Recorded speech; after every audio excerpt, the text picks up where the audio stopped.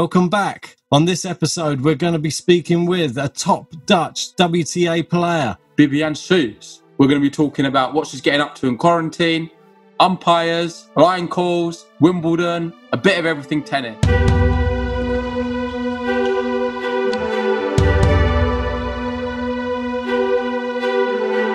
Oh, it's landed inside the baseline.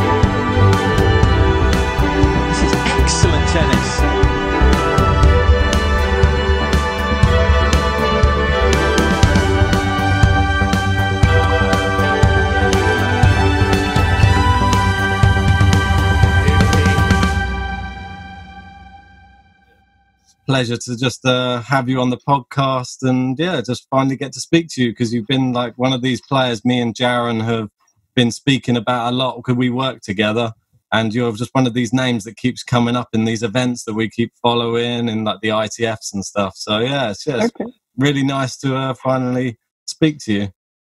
Interesting. I'm curious why my name will keep it popping No, it's brilliant. It's because me and Ben, like, we love a lot of the like lower ranked like ITF tennis, not always just the main Grand Slam sort of events. And for us, we just see like a lot of excitement there. And some of the levels are ridiculously good, man.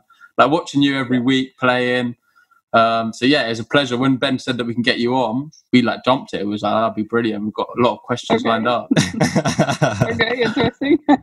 Yeah, definitely. So what have you been up to recently? Obviously, no tennis can be played at the moment. It can be a bit boring. I know you mentioned earlier you've been a bit bored and stuff, but have you been keeping yourself busy? Yes, as much as possible? Yeah, more or less. I mean, I always wanted to do for a while to get my motorcycle license. Wow. And it was not possible, of course, because you need a couple of weeks and stuff. But so I started that one. So that is actually quite fun. Something else than tennis. And tennis, I mean, I've been struggling with a back injury for a couple of months now, I think since September. So we actually took the first 4 or 5 weeks to try to get rid of it. Okay. So I was still on the I don't know you guys, but we were allowed to go out and to go outside and the shops and stuff. So you were able to get to courts. A lot of players just looked for a rental court and private, and they went. So I wasn't allowed to do that. So I was back to biking, physical training, and strength training, and and riding motorbicycle. We're not allowed out yet. Like we're still in quarantine. Like we've not had any anything from the government to say that we're allowed to do a piece of exercise a day, but lockdown's very much there in the UK at the moment. So we just resorted to Zoom. There's nothing, even also for the high players, there's nothing like separate that they can practice at the federation or anything. Not unless they have their own courts, I don't think. Like private courts, I think. Maybe I don't think there's anything being off unless they're not telling anybody that it's actually happening behind closed doors, which it's possible. But I'm curious. Yeah, some countries can, some don't. So I think we are lucky, freedom. Yeah, we spoke to one of the guys who is the trainer or physio for Taylor Fritz and Riley Opelka, and he was saying that the only way he could play some tennis was one of his friends had a private court, so he was just nipping over to his to knock up. But then he said that's only if you've got that luxury. But if not everyone does, that's the thing. No, that's true. Oh, sorry. That's okay. No, that's true. I mean, not every lucky, but plus the side, often countries like you guys apparently are so locked down, and we're in Netherlands are so free. I mean, people go everywhere. I see more than ever. Normally it's like get those people outside because you're stuck on a couch and and now I've never seen so many people outside running, cycling, doing whatever they can. It's crazy. I mean, they have to stay at home. That's the advice. Stay at home as much as possible. Everyone is just If it's going not enforced though, and people tell you to do that, it makes people go the other way. It's just human nature. Being told not to do so, it's like that red button, and don't press it. People press it.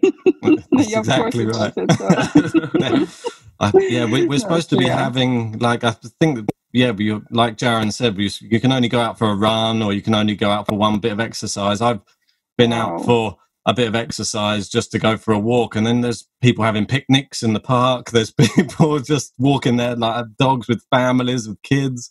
It's hard to keep people at home. If you've got children and stuff, I bet they're going crazy just in the house for the whole time. So, yeah, I think it's crazy. I mean, and also, I mean, if it's raining all the time, it's a different story. But the weather has been beautiful the weeks. amazing.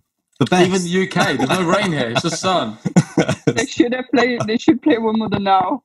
Yeah, Wimbledon would have been amazing. It really would. Yeah. Like, we're so sad about that. We talk about it every day. Like, please bring back Wimbledon, but it's not happening, man. Anything, bring back something, but everything's cancelled. I mean, 13 or 17 of July, it's now the first one is planned, but even that one, I mean, I'm curious. Have there been any other tournaments which have been suggested, like exhibition tournaments or anything like that, been suggested to you? In the men's, we've seen in America at the moment, there's a few of the guys playing in exhibitions and different things. And also back in Germany, there's a few clay court tournaments going on. Yeah. Granted, they're only exhibitions, but it's still good to be playing a bit of tennis, getting just the fitness back. Have you been offered any different events, or you hear about anything in the women's side? No, I got one message from this guy who arranged for normally to play in France or in Switzerland or something, and he said that probably the end of May there was something in Switzerland, but he would get back to me. But I haven't heard from him yet. But it doesn't matter. I mean, like I said, I took a step down to try to get my back fixed, and that just included doing actually nothing except walking and strength training 3 times a week. But so I'm still trying to build up. Like, I think most of the people, you cannot start from being 6 weeks like this and then suddenly go back and playing 2.5-hour matches. So yeah, I'm also curious. I mean, you see those guys playing. I'm like, did you keep on like, were you able apparently to practice during all those weeks? Because not a lot are.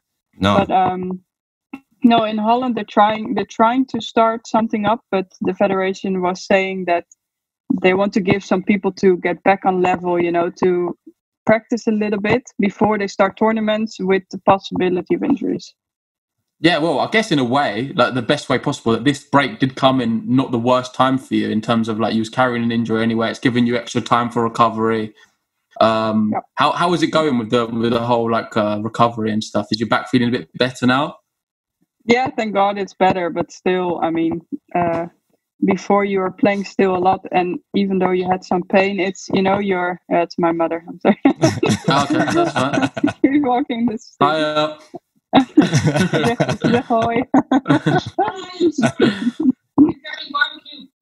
Nice to meet you. Nice barbecue, perfect. Yeah, there's so many of them. Yeah, the good weather. Come on, what else do you do outside? Exactly. I mean, we have our windows and doors open every day here, and literally that's all I can smell. Like every single day, there's a barbecue going on around here. Oh no, it's So the federation is trying to give people thing, and also with my back now, that's a good one. I mean, it's going well, but still, I'm building up to I practiced yesterday 1-hour tennis. Oh, nice. That's really good. Yeah. I can't complain looking at you guys saying that you have to hardly anything is happening. I mean, I'm the lucky one, I guess. Oh yeah, no, not much, but we're having an announcement Sunday, tomorrow basically, so we'll see what happens, but it's not going to be much. Like, if anything, it's going to be a few little things opening, but we're still locked down here in the UK. UK have got the highest death rate in Europe, so even worse than Italy and Spain. Yeah, worse than Italy and Spain now. Yeah, we overtook them. So. We're being heavily criticised for our lax stance on the crisis. So apparently now this is, you've seen the death tolls gone past these countries like Italy and Spain. So we're an example now. Yeah, they're making apparently an example. Holland's not showing that. Apparently Holland is not showing it. They're not. Okay, no, I mean, God, but they had a. Let me see, 28th of April, they said, okay, we're going to announce something different because we're locked down basically, except for, lockdown. You have lockdown. They called it intelligent lockdown. It's lockdown. like to keep distance and whatever. But supermarkets were still open and things where you can buy to do build stuff, in the house. But suddenly they expanded till the 20th of May. And suddenly on last Wednesday, they were like, okay, no, last week was children were allowed to play sports because, so much criticism about the children and they get, not lazy, but they're not moving. So they said 2 weeks ago, free about children to move. And Wednesday, we heard now from Monday on, we adults can also start playing sports outdoors within 1.5, 2 meters distance, of course. And what else? I think they're going to open suddenly a lot of things, like hairdressers, like dentists, like the physios. Suddenly, like before it was like this, and now suddenly they open up to everyone. I'm like, okay, that's so weird. No, this is very interesting. I didn't know anything about this. So for me, I feel like we just moved tennis to Netherlands then. We'll go there. You better, because the federation was the only place where I was allowed to be able to play tennis. So only certain people was allowed to come if you meet a certain criteria. So they had to put in this protocol where to walk, like one direction only street. So you had to walk around, and the how to use the toilet with the measurements. And now, not even 1.5 week later, we're all free to go. Wow. Crazy. Free. Yeah. I was going to ask you on, because of all of this craziness that we're experiencing at the moment with, we don't know how it's going to be when you finally get to go back and play tennis. And I know that, singles is one thing, which I know that you're obviously, but with doubles, you're having some great form with your doubles at the moment, and you've been really doing well in that. How's it going to work playing doubles from now on? That's interesting. Yeah. Very interesting. Do you have to be masked up? Do you have to be where? It's impossible, but it's just, I don't know. I think now also it's different. People are, we all aware of this thing. But before it came, it's in China. It will, it will stay there. No, it doesn't. And it comes back. And then you have the carnival. How you have that as well? How you call that? Where people go out actually celebrating, drinking, and never mind. Yeah, carnival, festival type. Yeah, festivals. Yeah. Yeah, and the worst. I mean, in Holland, that's why we had actually the biggest problem, because in the area, because only in the south, it's where they celebrate that big. And there we had the biggest explosion of sick deaths and whatever. And in the north, where no one did it, it's not that bad. So, I guess to play doubles, I mean, you're both healthy. And, if you don't kiss each other and take each other's bottles, I think it shouldn't be that big, problem. I mean, It's going to be so weird, though, when it does go back and we're able to play tennis again and things resume. People are going to be scared to get close to anyone. Like even shaking hands and stuff. It's always you're going to see a new norm. Everything's going to be just a little elbow. No, I saw it. I saw it this morning. I watched the highlights of Tommy Paul versus Hubert Hurkacz, and to shake hands, they touch rackets at the end instead, like from a distance. Oh yes, I saw that too. Yeah. This is a different way of doing things. This is going to be very weird. It takes. We're going to see. Well, there's also talking about bringing less human involvement in tennis. So there's going to be more robotics and different things with not so many line judges, and it's going to change. And I don't know if it's a good idea, because I noticed with football they've done it more with VAR and stuff, and I feel like that's definitely ruined the game for the worst. I don't want tennis to get involved in stuff like that. I love tennis the way it is. They cannot. I mean, even already at the ITF events, we hardly have umpires. Line umpires. We're lucky if there are two on the line. Looking through the net, who doesn't see anything on the other side of the net. So in England are the worst. I've got a question about that, actually. I've got a question. While you talk about that, something I've always wanted to ask, actually. How often on the ITF, generally on a match, obviously it depends depending on each match, but how often is the umpire incorrect with line calls? Does it happen quite a bit? Line calls? Yeah. Yeah. No, they are. No, often they are, but it's also how experienced they are, because sometimes it's funny. In France, I played last in Macon, a tournament, and literally a girl of 12 or 13 years old, I think 13, I asked her, she was standing on the line.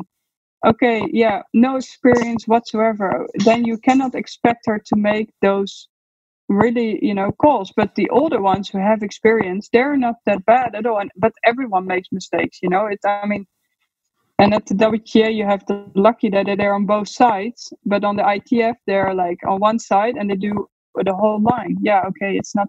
They make mistakes and you just will know it. But come on, even the idiots who are sitting on the baseline often miss a ball. So it's got to be frustrating though when you know that you could be potentially lose, or get a break point against you, or have certain big points go against you. And financially, it's huge as well, like for qualifications to tournaments and different things. Like it's a big, if the ball's this side of the line by a little bit, it can change a lot in tennis. So it's something that they do need to get more right lower down. We notice it more when we watch ITFs, that we find that the frequency of calls, it seems to be a lot wrong. Like we can't always see because we're watching the stream, but you can kind of tell by the player's reaction when something's out. Do you know what I mean? Like with the way it goes. Off. Yeah, and I have to say England is known among players who is one of the worst umpires. I'm sorry. There are a few good ones, of course. You have them.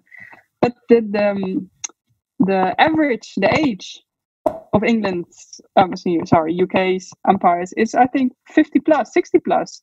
Okay, yeah. That's also, then you have experience and you have just not seen well. You're not fast enough. Yeah, no, I don't doubt that at all. Yeah. I don't doubt that at all, for sure. It's a good point. Anyway, in Holland, we have the same problem. I mean, we have people, because my coach used to be an umpire on the chair, and he used to do actually also line umpire, but he did at Wimbledon, but also at the ATP finals. So I learned a lot from him as well, how it works. And it's a completely different world. It's actually quite, as you know, interesting. And I start to respect it actually more since I know. I mean, there's actually a ranking also in line umpires in the ATP finals. You have a top 10 and the top 10 of the world. They get there and you're selected. So, but there you have the top of the people. But in Holland, it's a joke. I mean, they're average older because no one wants to be in a chair anymore because you just get yelled at.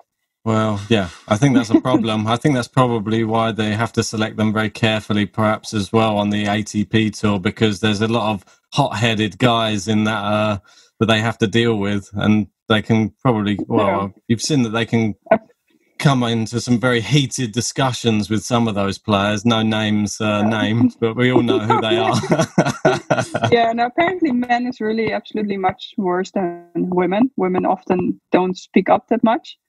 So it is true. But I have to say in the beginning, it was like, it's all umpires and everything. But now I have been playing for 2 years also on the WTA and having like better umpires because they're different levels. They have different, whatever. There's a big difference. Yeah. You actually, when you get them on the chair, you actually feel it. And then, but it's funny, like you were saying, you get frustrated. Sometimes, don't want to mention name, but there's this Polish umpire, very nice, but I've had her a few times on the chair, and it's like the other day I went to the court. I'm like, oh shit. No. That's funny. Then it's just so I know, and then you already are in doubt before you bloody even start the match. Yeah, and that's not good. You don't want that doubt in your head at all. Like you need to be completely dedicated and committed to what you're doing on the court and have your game plan. Yeah, fully focused, isn't it? But something you touched at one point you get No, sorry, go on, say what you said. No, like you said, you you see it, you think of it, okay, whatever, I go play. But at the moment it gets critical and you are in doubt, then you don't have confidence. While I know these other guys I had, and they're the gold badge, they have been on I have had this in qualifying of US Open. I walked to the court, I'm looking at the guy, I'm like, oh shit. It was the first round qualifying match, US Open against this Norwegian girl. And we had Carlos Ramos on the chair. He did the year before the finals between Serena and Osaka. Serena and Osaka. And I was like, hey, how you doing? Because I know him from younger. And he was like, hey, I haven't seen you all, blah, blah. I'm like, geez, the last match you did here was the finals last year. And now you're sitting on my chair. How does he feel? But that moment, I'm like, okay, the guy is good, then it's different already. It's also different. You're too humble, though. You're too humble. You're a big deal as well. He must be thinking, wow, it's Schoofs. Maybe Serena put in Maybe Serena put in a complaint against him. You never know. You never know. Sure, I think you can put you can go to the tournament to put someone on the blacklist. No. Both ways. Oh, really? We Wow. can say as player, like, okay, we don't want that person, Oh, but wow. they can also put a player. Okay, I don't want that player for a year. We were speaking to Dennis Kudler yesterday, and he was telling us that there's a big fine if you swear on court as well. He was saying they were going to fine him $2,000 for swearing at Wimbledon when he just said he just wanted an effing beer. Apparently. Wimbledon apparently is much worse, of course, than the other tournaments. It's this big difference, and even there, the ITF is different than the ATP and the WTA, and depends which umpire you have. Because I had this other umpire, and he's such how you call someone who's so particular on every rule, and if the moment you little out, he just gets you. Yeah. In Dutch there's a certain name for it, but anyway, meticulous, maybe, I don't know. Or very particular, I don't know. But too much, that you're an ass so much. I've got a word, but I'm not sure if we can say on the podcast. That's up to you. So yeah, it also depends who you have on the chair, who will fine you much and who not, or who understands you a little bit more. So it's also really so even their rules, it still depends on who executes it on the chair. Okay, so yeah, I've got an interesting question then from this. So recently we've seen like a lot of news talking about a potential like a WTA ATP merger. For a start, and question number one, are you in favour of that? Do you think it's a good idea? And if it was to happen, I feel like we'd see a different, like tennis would change, right? It would evolve for the women's side and the men's side. We'll see a new tennis. Yeah, I think it benefits the women more than the men. To be honest, I think the men have a real nice structure broadly for the more players, and now of course the discussion is as well for helping the lower ranked players. And I think in general the men they earn more than I'm sure they earn more than women because they have often hospitality. I don't know if you know, but on the challengers, yeah, they have hospitality, which includes hotel and food. And our women's, okay, on the WTA you do, but on the challengers, 9 out of 10 is just not with hospitality. It is a big difference in money, even beside prize money. Just the fact of not paying your hotel for a week if you're doing well, it's huge. Food, yeah. So I think the men, I don't know if it will. They said maybe in the end, yes, but. Yeah, it's so confusing. It's so different. And I think for you guys, if you are looking at both, like, okay, what's going on here and what's going on there? It's different. The names, the points, the ranking. So I think for general tennis, it's a good thing. I don't know how much the men will really do it. But I think for the women, if they make it, because the WTA is more focused on the top 150, concerning, because then you are a full member. So there, they really want to take care of their members. And if you're lower, you're okay. It's different. I mean, you know what I mean. It's not bad, but it's just to take care of that. And the rest is ITF, because if you're top 150 to 100, you do WTA, and the rest actually on women you play ITF, while the ATP, most of it is ATP, except Challengers ATP. Yeah, because it's interesting, because there's not like really a Challengers in the women's tour, is there? It doesn't exist. Do you not think there should be something like that, like a level, like a Challenger sort of level, where you got ITF Challenger and ATP?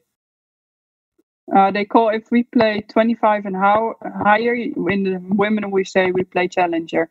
And for us, 15 are called as futures. But we don't have it like the guys really named. You know what I mean? Yeah, like the guys, the 25 and the 15s are the ITF. And everything higher is ATP Challengers. But we have till 100,000, 50,000, we have actually all ITF. So it's different, yeah. But certainly a problem which I feel across the board, this is ATP, WTA, everywhere, is definitely the prize money. And it's like, it definitely, a lot of people are talking now because we're in a crisis and about money. But I feel like it's an issue we need to be talking about throughout the year, like all the time. The way the money is sort of focused at the top is not right at the moment. And it needs to be sort of filtered down to lower ranked players.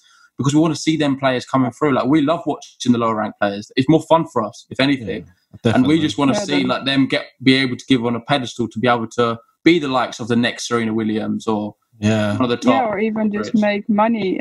And I wrote this on Twitter the other time that a supervisor a few years ago, he said that even more years ago, there was an idea to take 1 or 2% of the total prize money of Grand Slam, ATP, and WTA, put it into the ITF, so that the lowest prize money of the ITF would be 60,000. Oh, yeah, brilliant. So not anymore 15Ks, but 60. So that means you're not talking different points, but just about the money. So that, the lowest prize money is 60. But of course, it has to be voted on. And didn't came true, as you noticed.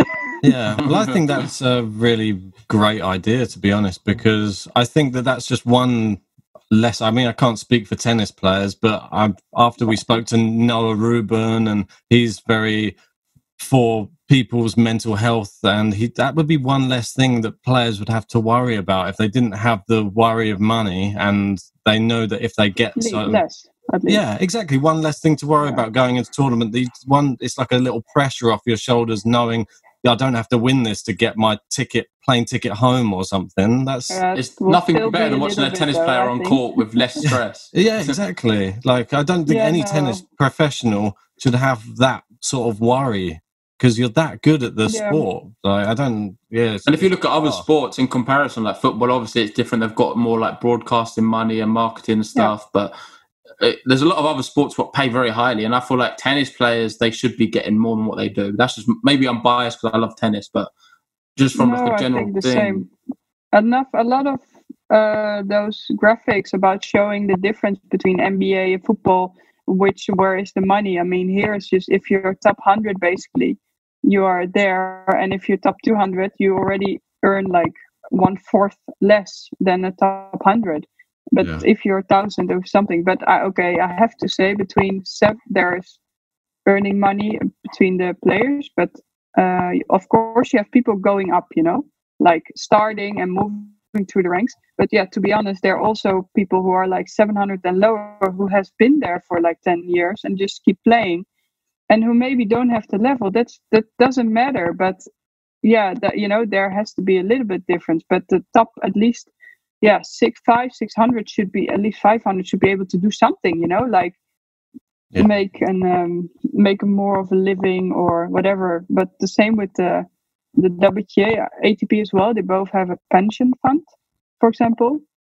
But this is linked also amount how many years you are on a certain ranking and how much you earn. But actually, if you earn more, you get a higher pension in the end. But the thing is, if you earn already so much, you're top 10 or top 20 or whatever, you have such a big income, you actually basically don't need that pension or hardly anymore. So I was talking to this other girl that they should like put it average, make it down, so that more people can actually profit from a pension later on. Because we don't have it. I mean, I'm not entitled to it. A lot of girls are entitled to it, and you have to be 5 years, not consecutive, but still 5 years in total of your career, top 150 in singles. Wow, which is difficult to achieve if you trying to avoid injuries. That they're trying to stay within that bracket is very difficult. Yeah, it's not. So it's a small bracket and a lot of money. Well, if you put if you say 3 years in 200, it's already, even 5 years in 200, it's something. It definitely seems like a broken system to me. But it's skew, it's off. I think we would find less. Like, I know that it's a very controversial subject as well, but if there was more money in the lower rank, like in the lower tournaments, I think we would have less about this match fixing and all of these stuff, because the players wouldn't be doing this type of thing for money on the side. Like, I know it's a terrible thing to bring up, but it does happen, and there's a lot of players on tour that are very, very angry about it. And with that, it would prevent it. It would surely prevent a lot of that happening if players were getting paid better. Yeah, it's crazy. I mean, I think it would. But even just to see the different attitude among the future tournaments, how everyone's actually killing each other for 1 point.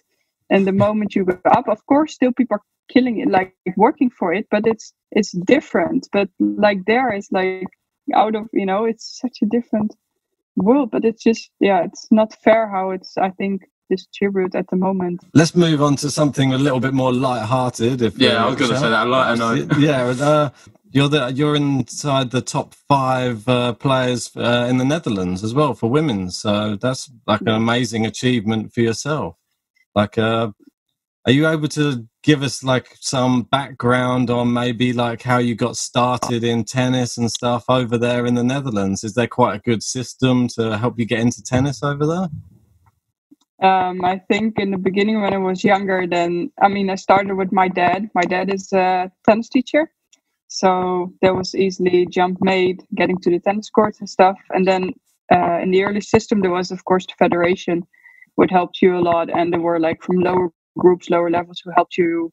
You could move through. But nowadays, I think it's a little bit changed. Like it starts at the regular tennis club, and then you go to the more, maybe to the academies.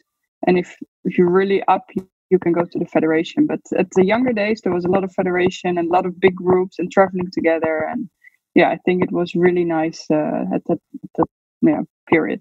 What's your favorite tournament to play on the whole of the tour? Like, was there any particular place you just think, I love this tournament coming up and I love traveling to that destination? And is there one particular one on the tour? Wimbledon, definitely Wimbledon.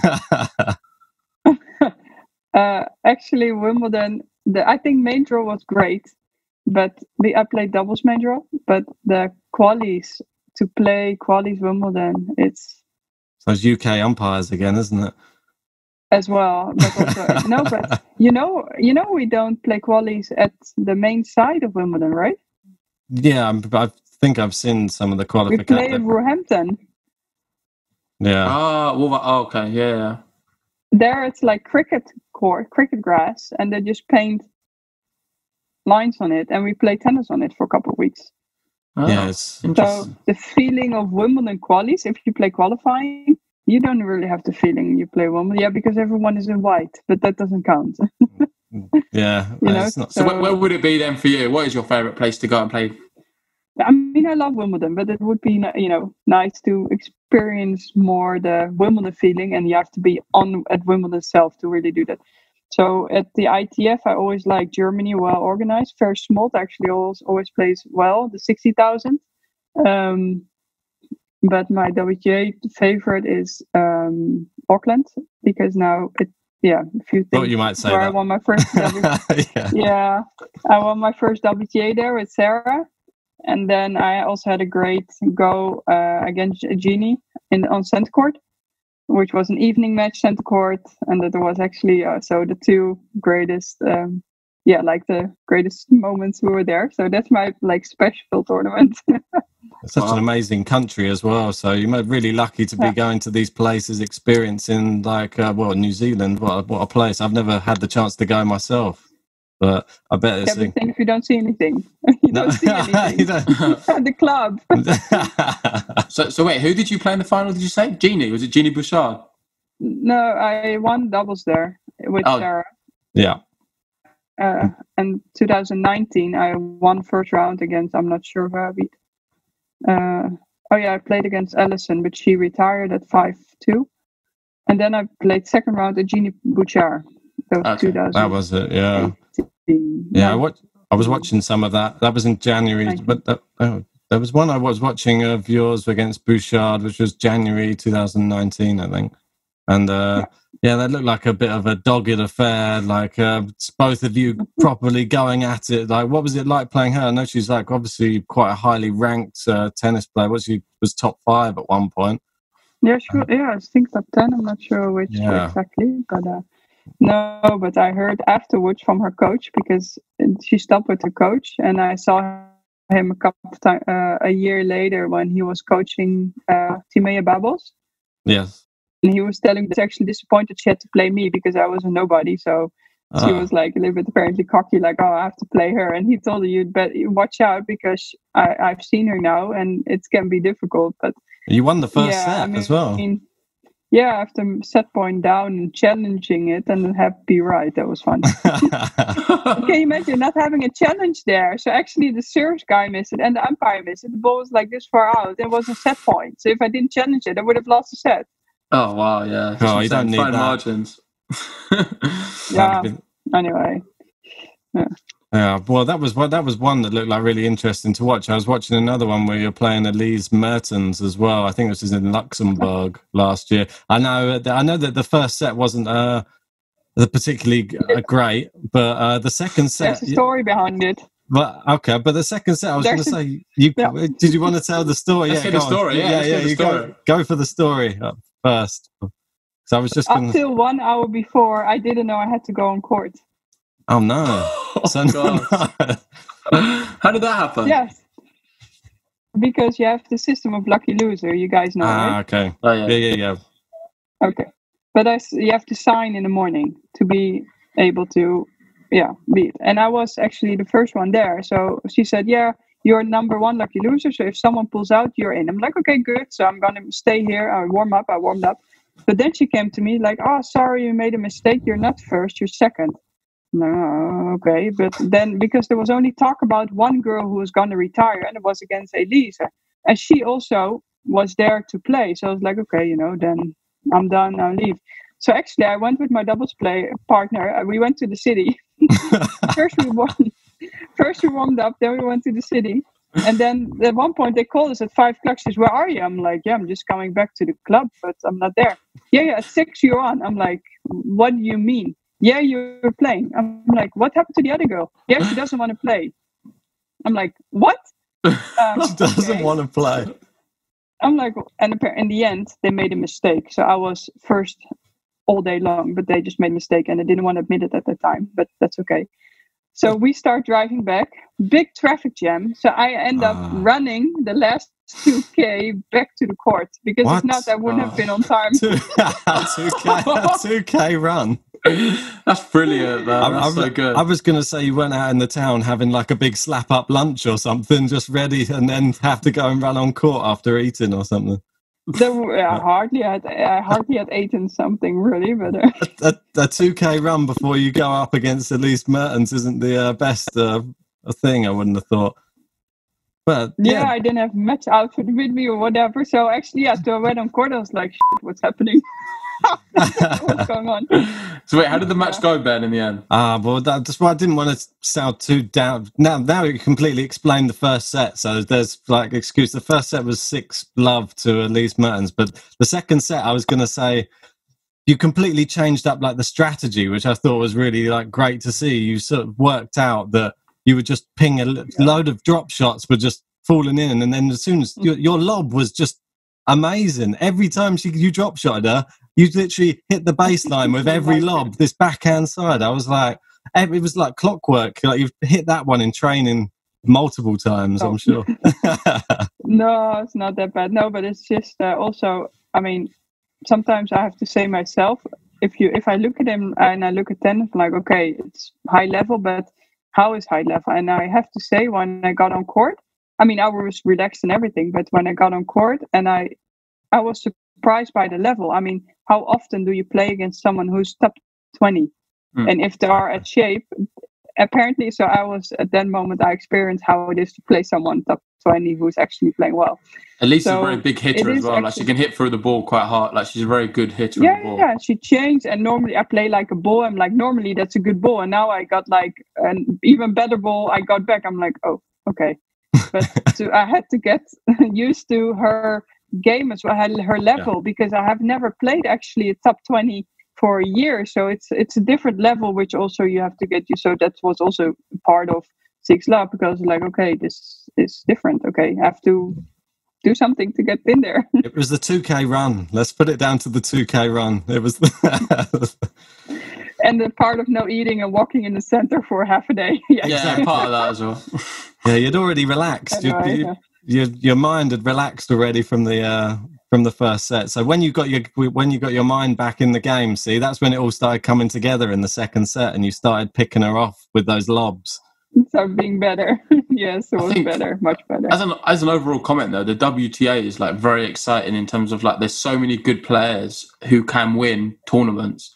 That's what I find the best thing. Like when you watch a tournament, like from start to finish, there's so many names at the beginning, and it's like very unexpected. You don't know who's going to win, really. It's all about who's like with the men's. It's more predictable than what the women's is in terms of like there's so many good players in the women's. It's very much sometimes 50-50. It's hard to know, which I think gives a lot of opportunity for players like you. Like you've got a really good chance to win tournaments and all across the board, really. So it definitely is an exciting element. But from that, do you have one player you like watching, like one of your favourite players? Barty. Hey. Barty. Okay. Yeah, it's brilliant. Yeah.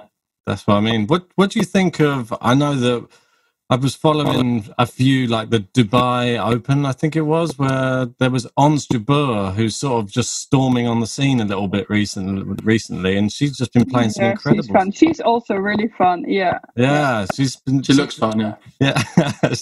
But some of the shots, she's fun. She's such a big hitter, though. I was really shocked. Her level suddenly went like up all of a sudden over the past. I think she rose to playing better players. She started playing better players and just managed to rise to that level. And she was able to bring her game up as well. And that's just something what players need to be able to do. Yeah, to play better players and to go up. That's how it also basically kind of works if you have the level. Yeah. So why Barty, apart from the obvious that she's like brilliant at tennis? No, but I like her. I don't like. I mean, the Serena just hitting. I'm sorry. So Osaka also just hitting. You know, there's no mixing up. Kvitova also. It's all. Sorry, it's one-dimensional hitting and tactics. But a Barty is a slice, a drop shot. She comes in. You know, it's not all foot ready. Foot ready. Okay. That's fine. We'll cut it. We'll cut it soon anyway. That's all right.